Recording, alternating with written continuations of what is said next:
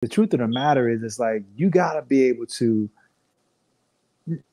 endure the suffering, but not only endure it, just not even recognize it sometimes. Sometimes you got to keep your mouth shut, just realize that, okay, you got me today, but tomorrow I'm gonna get you. And that's the mindset you gotta have. Like, all right, you got me today.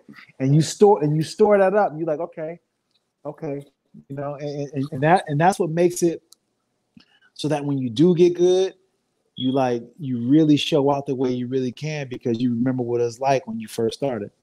Yeah. That's funny, because I remember when I came down to Florida for the train, and you was like, bro, when you first came down, you was getting beat up. Yeah. And now you're a bully. Yeah, like, for man, real. I had to get my mind right. And thanks to everything that you helped me with during that camp. That was the best camp I had. Just